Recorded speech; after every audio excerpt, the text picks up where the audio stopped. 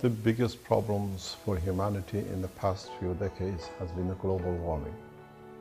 The global warming has been the menace which we have come to understand the damages it has done and can do in the future to humanity.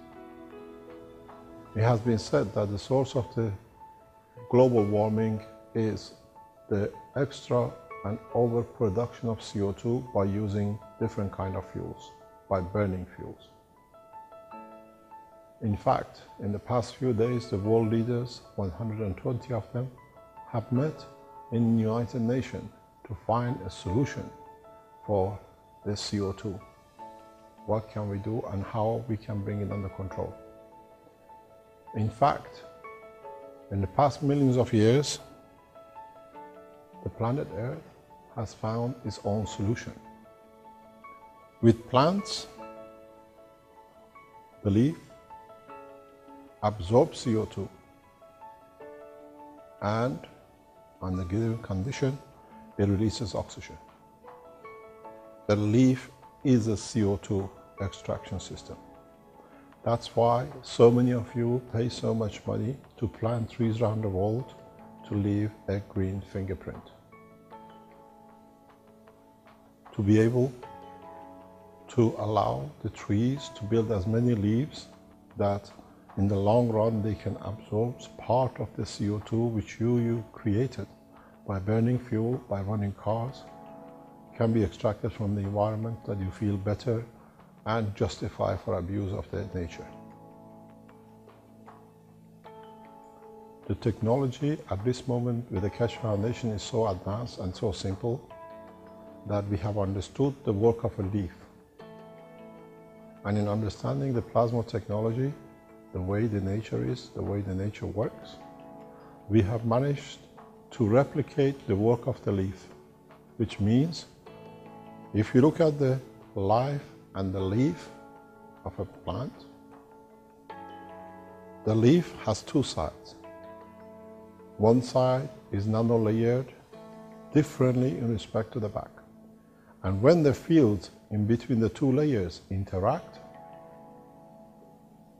they lead to creation of the magnetic gravitational field around the leaf, that this gravitational magnetic field is equal to gravitational magnetic field of the plasma of CO2. So what the leaf does is actually creates plasmatic magnetic field, a magnet for CO2, that the CO2 around the leaf is absorbed to the leaf.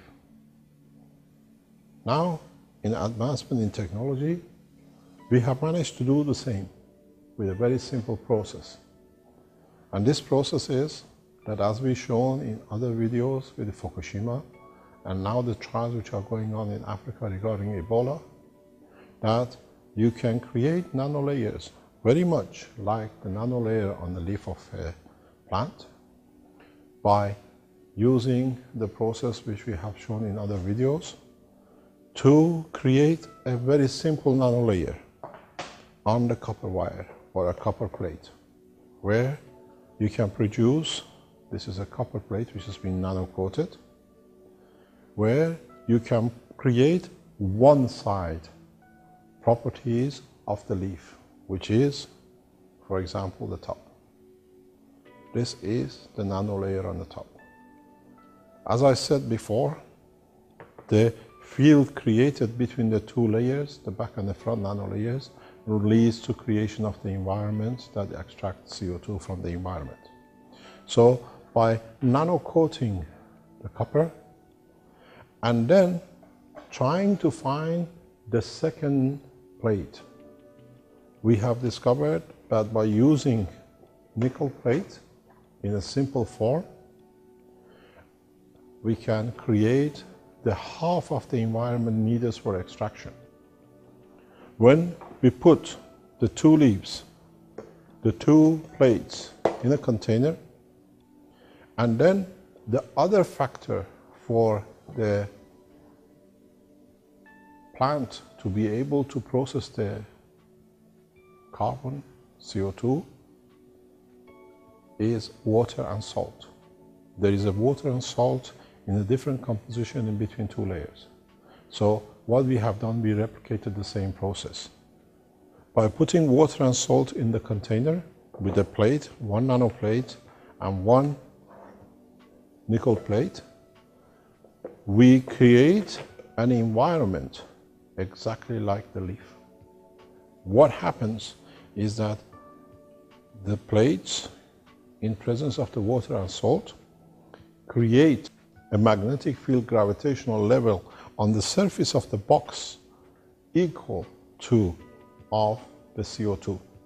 So when you connect the two plates together electronically, by wire, electrically, you'll find that the system will start absorbing CO2 from the environment exactly like a leaf, with a beautiful, beautiful residue that this is not a talk and a dream.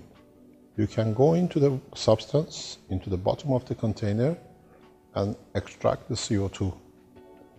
So you have managed to do what the leaf does. And you can extract it as you need it and as is extracted from the environment. And in this process, you can collect as much gas, what we call it gas in nano state, as you can see in this container.